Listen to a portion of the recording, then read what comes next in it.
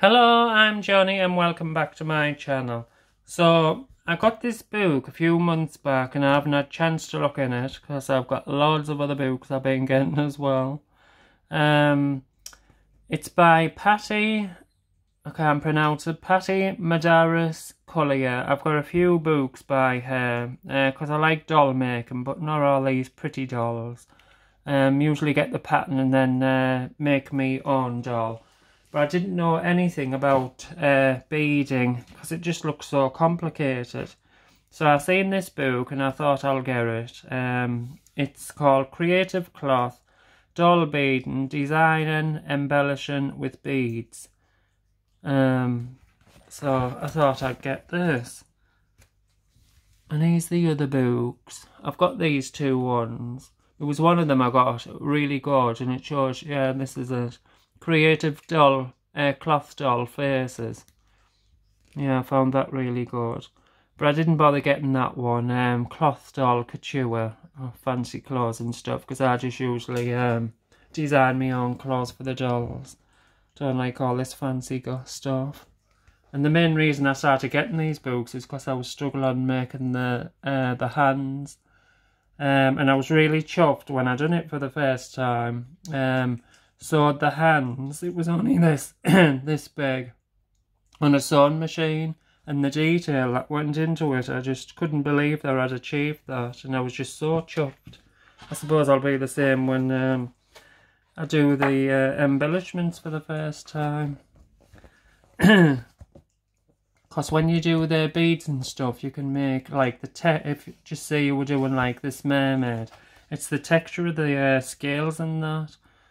You can just put a few beads on and it just like represents the whole scales. You don't have to go overboard. What do they say? Little goes a long way.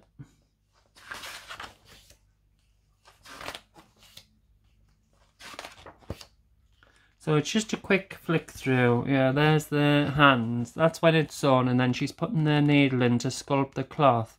It'll be to shape the palm on it, where the thumb and the creases in it, and the faces. Yeah, I did a face for it was like a baby doll in a nappy, and I was just in awe of what I'd done. I couldn't believe I'd achieved that.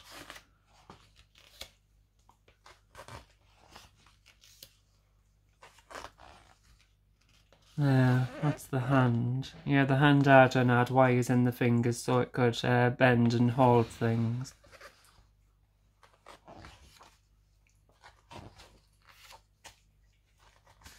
But mainly it is the faces that I struggle with.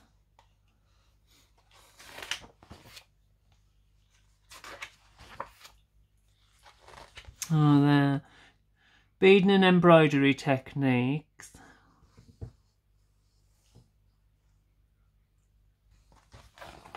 Just looks so, I mean, this is explaining it into basic detail, but I tried it before and it was just so complicated. But this will help me a lot.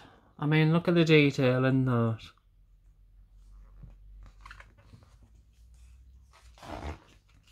Because beading can finish a doll off.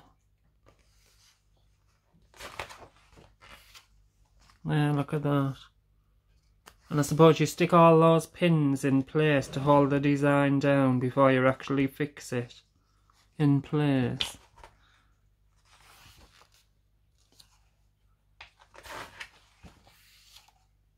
Oh look, pair of like flip-flop sandals. Oh, and she's actually, let's see. Yeah, she's even put beads on the toenails, so it looks like the nails are being painted. Oh, that's clever. 6-point flower. See, if I was to look at that on a finished doll, I'd think, oh my god, I'd never achieved something like that. But to break it down like this, I think I would be able to do something like that.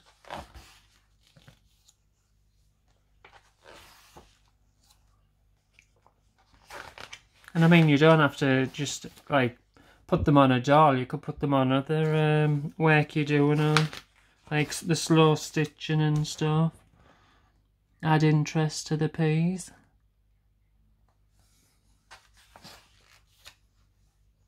There's a lady, she's called Jane Horrocks, is it?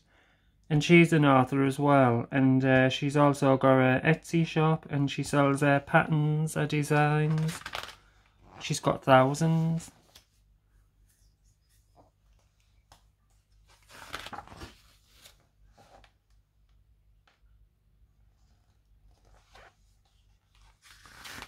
I mean, I don't think I'd go that far and design a whole face in beads. I mean, that must take a long time, and I'm not really that fussed on that. I'd rather use paint and sculpting the fabric to shape the nose and the mouth and stuff. I mean, look at that. I mean, how big's the doll? Say maybe the doll's this big, so the face would be like that. Oh, God, that must take absolute ages.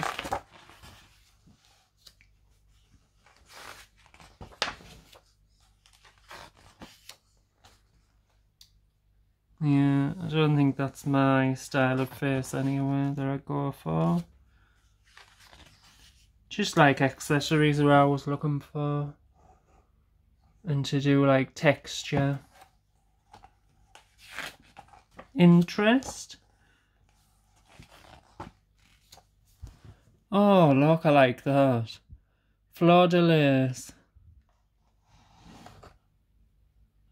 No, that's really good. Yeah, it's like tattoos all over her body. Or is it supposed to be Mother Nature? Let me read it. Maybe it's a painter in me, but I have a thing for the human figure, and I particularly love hands and feet. To create a more graceful foot, I increased the arch in the bottom of the foot and wired the toes, so that I could shape the feet. Her ankles and the palms of her hands have also been needle sculpted to give a more lifelike impression. The body was made from white cotton pinner marks, and the face was done by applied... Wait, I'm trying to get to the bit that she told. Wait. After I painted all the body parts, I strung her arms and legs together at the joints with wooden beads, over which I wrapped and glued a range of flesh-coloured seed beads. I glued a plastic straw inside each wooden bead. I glued a plastic straw inside each of the wooden beads, so that the wrapped threads would not get worn away. Oh, that's a really good idea. Oh, so when you're moving the joints and stuff, I suppose without the straw being there, the threads could get worn and snap. But the straw will stop that. Oh, that's a really good tip, that. Because I make a lot of jointed dolls. I'm glad I read that bit. Once she was strung together, I pinned drifts of white floral lace over her body until I was happy with their position. I used my Joe Sanches acrylics to paint the flower motifs, over which I brush-dried pale gold. Various flowers, scrolls and leaves were embroidered with seed beads, before gluing each motif onto her body. Oh, I see. So that, looking at her, she looks more complicated than what she is. She done the designs of the beads and then glued them down, where I thought she'd sewn them straight onto the limbs. Right. See? Read the details. Oh, well, I'll be trying that. Because that looks really good, like tattoos all over. Unless she's supposed to be Mother Nature and it's just like flowers and stuff all over, real flowers. Blah, blah, blah. For a special touch, I had some beautiful check crystals that I glued randomly over her lace-encrusted body. Finally, I added some paint to her bare skin with swirls and common strokes of gold. The final effect is quite rich, yet rather subtle, as the beading is not excessive.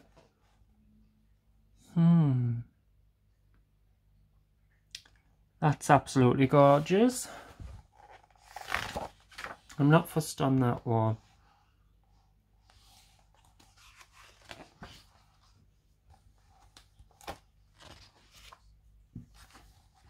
See, these books are really useful.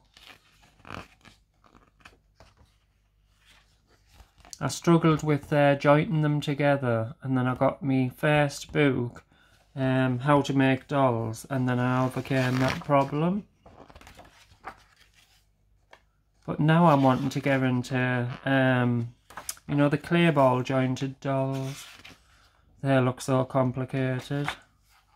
I've just made 2 heads, well, not just, a few months back, and I haven't had time to make the bodies or anything.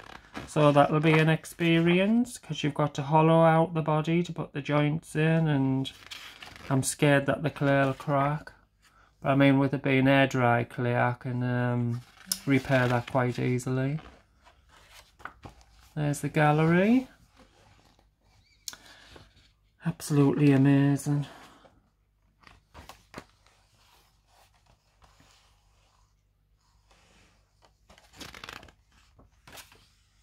Oh, that wasn't much. I thought it was going to show you loads more than that.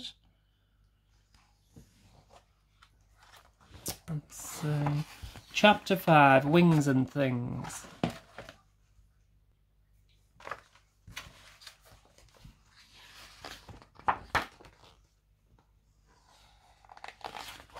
A tail for the mermaid. Oh, I was making her. I wanted to make a mermaid, but like a cross, like a mermaid rat. And that was unsuccessful.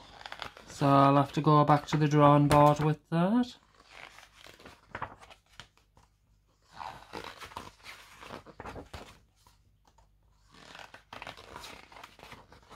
I think what it was, I was trying to make the body more complicated than what it was. That's why it never worked out. But with these dolls, you can't expect to make a perfect doll each time, and you learn loads by your mistakes, because I've made loads of mistakes and I've learnt so much over the years. Oh, and this is more the gallery, the Aging Hippie.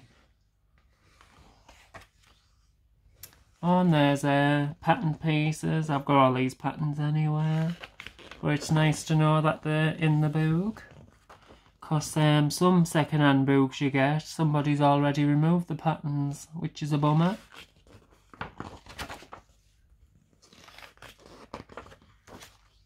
But it's best when you get these books to trace it out, put it onto cardstock and keep them. Don't ever cut them out the book, because when you give it away, you want somebody else to get as much pleasure out the book as you did.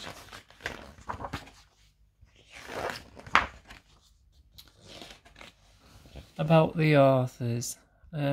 Patti came to the doll world via fine arts world. She found that her training and artistic skills have helped in her doll designs.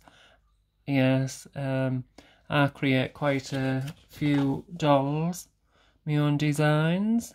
She began painting portraits in oils and pastels, which I want to get into as well. While living in Japan, she studied the art of Kumihono, Japanese braiding using a maru dye and bobbins. I won't get into all that because I just get tongue-tied when I'm reading. So, I hope you've enjoyed this. If you're into making dolls, I suggest you get this book because with dolls always comes the embellishments and stuff. And this will help me a great deal. So in the future I will try all this out. I've got so many things that I want to do at the moment. Yes, so it's Creative Cloth, Doll and Beading by Patti Medaris. I can't pronounce her at all. Yeah, so who's the publisher? Quarrybooks.com. And the original price was $14.99 UK, $24.99 US, $29.95 Canada. But I only paid a few quid for this. on eBay. So thank you for watching. Hope you enjoyed this video. Johnny signing out. See you, bye.